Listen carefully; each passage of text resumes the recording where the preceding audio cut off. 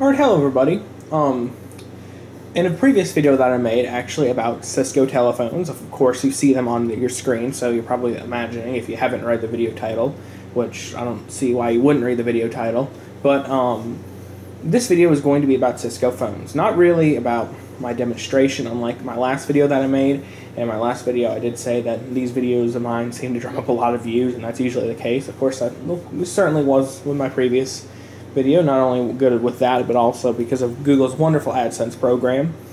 And while I really have no obligation to make videos or even help people with this sort of software or this sort of stuff because I'm no expert, I do try to help people where I can, especially because I start at the same position as a lot of people when I first get into something. And a very big issue when I first got into, playing around with a private branch exchange via voice over IP phones is that the Cisco phones can be a real pain in the neck, especially when you have to get them all right and all that, because it's not just a simple going in and pressing buttons and doing all that easy stuff. No, it's way more difficult, and I'm sure a lot of people have actually learned that firsthand when they've first got their Cisco phone out of the box from eBay and wanted to plug it in and expect it to work just right. And I'm sure a lot of you also realize that no, it is not that simple. But at the same time, it is a pretty simple concept. I mean, I'll go back to show you right now. So I have my 7945, which is my phone that I use the most because it's the nicest, and it's got the nice backlit LCD and color screen. And I also have a 7941 right there. Now, I'm not going to be doing anything with that 7941, but I'm just having it here because just to prove that it does work. I do want to say that it does work with this. So what I'm doing here will work with the 7941, 7961, 7942, and 62, I'm sure, and more. I don't think the 7940 or 60 will work doing this. I think it's a different way of doing it. I'm fairly certain because that's what I was using before this. So like I said, you'll probably need to, I'm sure there's plenty of reference material online for that.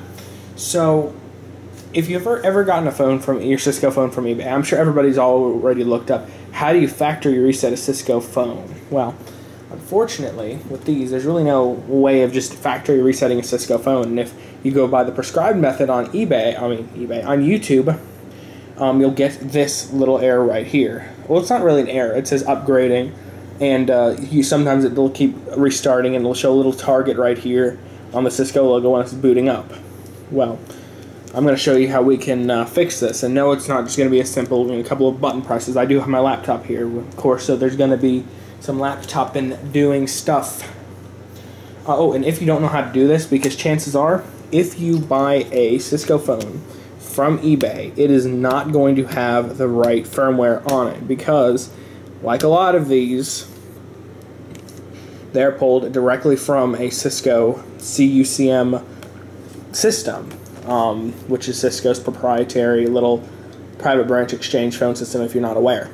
Now, these Cisco phones natively support 2 different protocols at least. It wouldn't surprise me if there's more, but I don't think so. There's SCCP, which is, I believe it's Cisco's proprietary format, and then there's SIP, which is something, if you're going to be using this without a Cisco CUCM, and chances are you are, if you don't know that, but like asterisk, free PBX, all that stuff, that is not going to be using the SCCP protocol. That is SIP. That is going to be using the SIP protocol, so you're going to need the SIP firmware on this. Now, chances are, like I said, if you bought one of these from eBay, it is not going to have that on there, so you're going to need to flash that. It does not support it with the software it already has if it doesn't have it. So basically, if this has the SCCP software, and you can go into the various little menus and figure out that if you know what you're doing, it'll tell you if it's basically SCCP or SIP. But like I said, you can't just switch it over using a couple buttons. You actually have to flash new firmware on it. So if you're trying to figure out how to get in somewhere, you probably ought to just stop what you're doing, and you got to start by doing this. So unplug your phone. And we're going to plug it back in. I just lost where I plug it back into. Isn't that clever and genius? Alright, so before we go and plug it in, you're going to want to press and hold the hashtag key, really the pound key, unless you want to sound like an idiot. So go ahead and hold that in, plug it in. It does this little boot up thing. Now what it's going to start doing is it's going to start flashing these lights. It's going to do this for, I believe, up to 60 seconds. Usually it would only do top, bottom, then starts boot up process. So what you're going to want to start doing, press 1, 2, 3, 4, 5, 6, 7, 8, 9, star 0 pound. And there we go. I don't think there's a way out of this menu, so once you're in here, you're committed to doing a firmware upgrade. Now, getting the firmware can be the next part of the hassle. Not that this was much of a hassle, but if you're aware, Cisco does not give access to their files. As you can see right here, there's a little lock. Oh, let me get that out of the way. There's a little... This is very helpful. There's a little lock next to the firmware right here. Actually, you probably can't see my mouse cursor anyway, so there's no point in putting it next to it. There's a little lock next to the file information. Now, what that means, not only you have to sign in, not that signing in is going to make much of a difference, it also says you're going to need to have a... Actually, I can probably show you by just clicking download. You need to log in with your Cisco user ID. And not only that, but you're also going to need to have a support contract with them. Now, probably what that means is you're going to need to either have a Cisco CUCM bought through Cisco with a bunch of Cisco phones. Chances are the exact same ones that you're trying to download for. I can't imagine this will let you go that too fast and loose with their software. But also, I'm sure you can get it if you ask them nicely and go through a lot of different people. Or you can do it the way I'm about to show you. Now, I'm not going to provide any download links for Cisco software. I think that would be a little bit reckless. Not only that, but it's disrespectful to Cisco because this is their software and I wouldn't want to be hosting it on any sort of server that's owned, operated, or has my name on it because that would not look good for me. So what I do is, first before you want to do that, make sure you're in the right software page. So obviously right here, I am for Unified IP Phone 7945G, and it says up here, System Initiation Protocol, SIP software. If we go back here, there's going to be two different options. Well, there's technically 4 different options, but there's only 2 that you really need to worry about. There's SIP, then there's SCCP. Make sure you click SIP. If not, then you have to do this all over again. And that would probably be a big pain in the butt for you. Alright. So what I usually do, and you're probably not going to be able to find the latest release the way I'm about to show you, so it's probably just a good idea to check. As you can see, they have a lot of different versions. You just keep going down, and there's plenty of them to choose from, so it's not like it's that big of an issue if you can't find the latest release on the internet.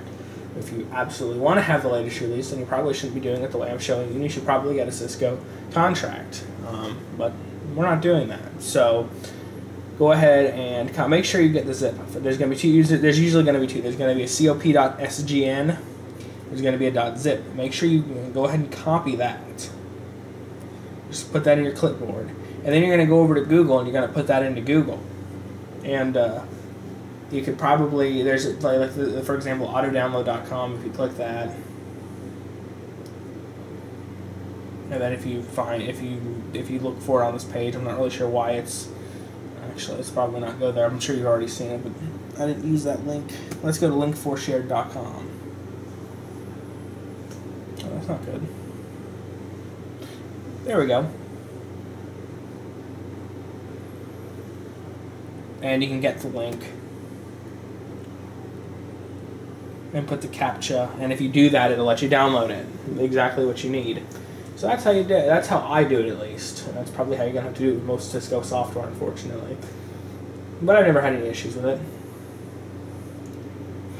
Now, the next thing we're going to need to do is, so you're going to need to get some software installed on your computer. Well, first you're going to want to extract your that zip file that you just downloaded. I downloaded it to a folder. I extracted to a folder conveniently named Cisco, and fittingly, it seems to work just fine. So we go ahead and do that. Then you're going to need a piece of software name, and also known as Tftp D64, Tftp D32. That's basically just my mind is completely blank right now. That's just your if you can run 64-bit or 32-bit processor. But I'm sure most of the time you're going to be needing 64-bit anyway. So, but it doesn't have to be TFTPD. You could use whatever you want, just as long as it has a function to have a TFTP DHCP server. You're going to need that. Otherwise, there's no. I mean, the Cisco phone, it relies on seeing a DHCP server in the network it's plugged into. There's no. I mean, you can't set it on the phone to look for one. So that's why we have to do it this way. So go ahead and turn off your Wi-Fi if you're using a laptop like me. I have a button that just turns it off. That works really well. And then you're going to want to plug your, what I have set up. I have my phone plugged into a PoE injector, and then from there I just have an Ethernet cable. I'm going to plug it into my computer now.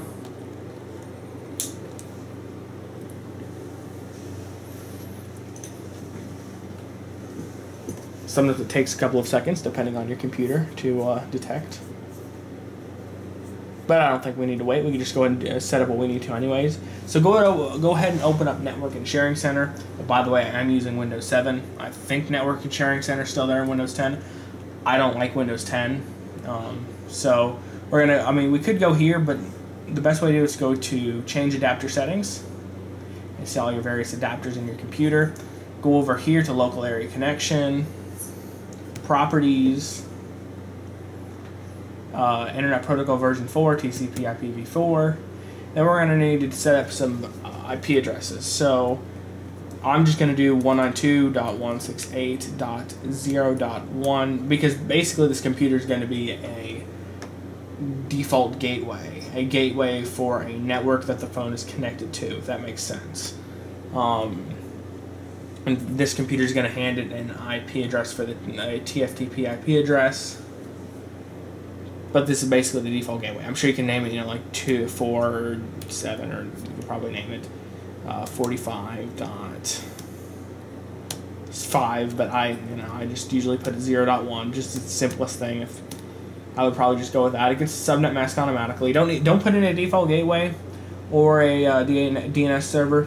They're not needed. You don't need to do that. And I'm sure if you do it anyway, it's just kind of, well, I don't think it would screw anything up if you use DNS server, but default gateway probably won't work. Just go and validate settings upon exit, click OK, OK, and then close. Oh, this comes up every time you set up a static IP address for some reason. Alright, so once you have your static IP information set up, open up your TFTP server of choice. Like I said, I'm using TFTPD 64. This usually never saves any information I put in it for some reason, so we're just going to set everything manually. Let's see here. Cisco. That seems appropriate. We can go to settings, and let's bind the TFTP to our 192.168.0.1 address. And then for DHCP, we're going to start the address 192.168.0. I usually put 2. I really don't put 1 because that would start causing conflicting addresses, and I don't think it would work. Size of the pool, you can put 1, 2, 3. I usually just put 3 just in case. Doesn't really matter. And then for the default router, 192.168.0.1, or whatever you set up in your network settings that we just did, mask 255.255.255.0, unless you want something else for some reason. And I think that's it. We're just going to bind DHCP to our address. Oh no, we have to restart TA. Okay, so let's not do any bindings because that means you have to restart, and then when you go back in here, you're not going to save anything. I'm really not sure why it does that. But that's okay. So let's go back to Cisco.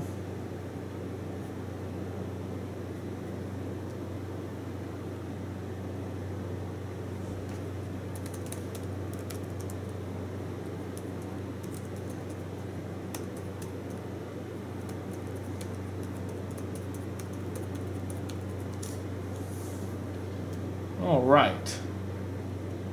I can save that. That's really irritating. All right. So now we're going to go down to the drop down and select our appropriate network card, which in this case is 192.168.0.1. Now check this and make sure that it doesn't move around, because usually it wants to do that, especially once your phone starts connecting and disconnecting, because it seems to want to do that. All right. So let's just go ahead and give our phone a reboot.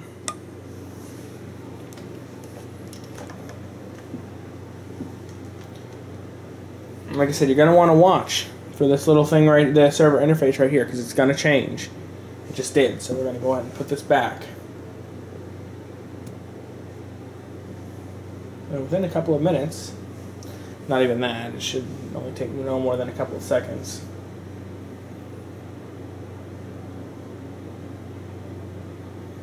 Unless it wants to make an idiot out of me. Wouldn't that be great?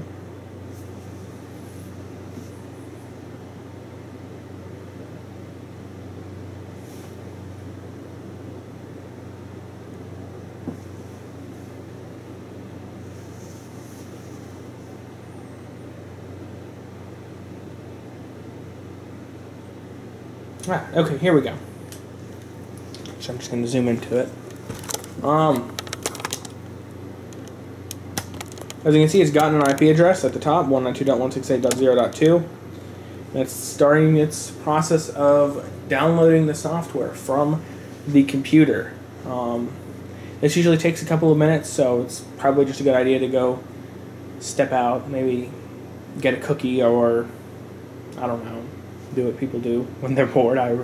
It's up to you, because it doesn't take that long, but you know, it's certainly not fun just to sit here and watch it, although I'm probably going to have to do that. So yeah, so I'm just going to let it do its thing. Alright, so as you can see, the phone is now flashed with the firmware that I just had. If yours doesn't work, I would recommend trying a different firmware, just going through that same process over again. Now, what I'm showing you is the phone actually says unprovisioned. Now, you're probably thinking, okay, now I can just go ahead and do my updates from the phone, well, my settings from the phone, but no, you can't. Let me see if I can do this without getting in the way. Let's go into settings. Let's go down to device configuration. So select that. You can see we have SIP configuration. Go there. Let's go into line settings. Line 1. And let's go ahead and unlock the configuration, which, if you didn't know, was ****. And as you can see, there is you can't make any configurations. It only shows name, short name. That's not really that effective. So you're going to have to, as you can see, there's nothing you can configure.